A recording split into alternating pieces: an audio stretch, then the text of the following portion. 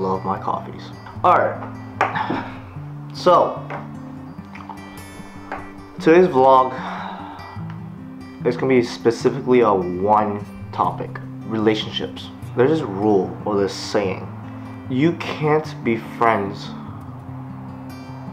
after a breakup. And my response to that saying is, or that rule is, why?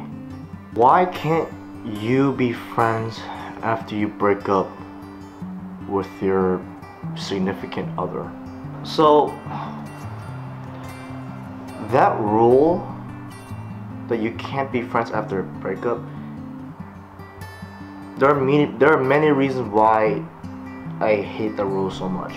There are multiple reasons why, but there are three reasons that I can think of that really bothers me the most is, well, for starters, 1, lingering feelings.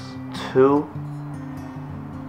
not being able to date anyone else. 3 is I had it. What the hell? I had it.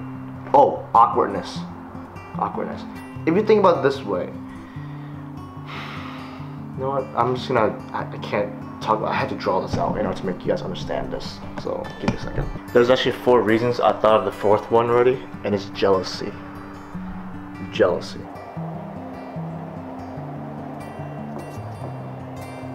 Can you see that? It's a little too dark. Hold on, give me a second. Alright, much better. Not being to date anyone else, it's not a good legitimate reason. It's really not. If you think about it, if you can't date anyone else, that just means that you still have feelings for the person that you broke up with. And if that's the case, why did you guys even break up in the first place? If you guys still have feelings for each other, why don't you guys just talk about it?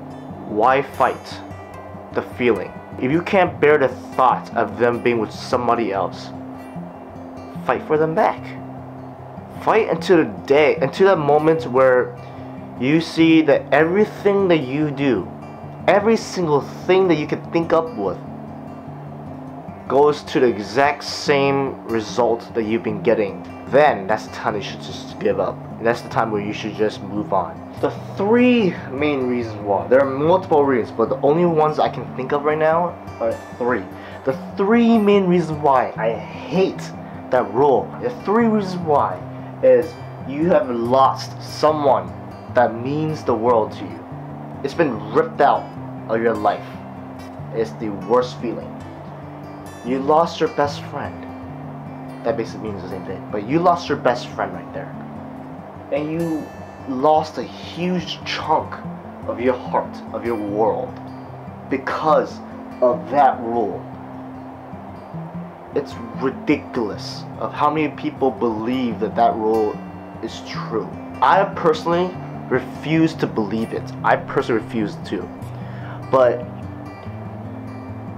if the other person believes in that and you don't, no matter how hard you try to fight for them, no matter how hard you try to be there still in their life, it doesn't work. It will apply if that other person doesn't agree with what you believe in. And it sucks. It just sucks to lose someone that means so much to you, that stood somewhere deep in your heart. And just because of that one rule, I lost someone really special to me. Believing that rule is not always a bad thing. I hate it, but it's a way to protect yourself. It's a way to make sure that you won't get hurt. And if that's the reason why you follow that rule, I have no problem with it. Like that makes sense to me. Alright, so that's all I have to say. Thanks for hearing me out. I need to get that off my chest. I'll do something more fun, more positive in the next vlog. Okay? See you guys in the next video.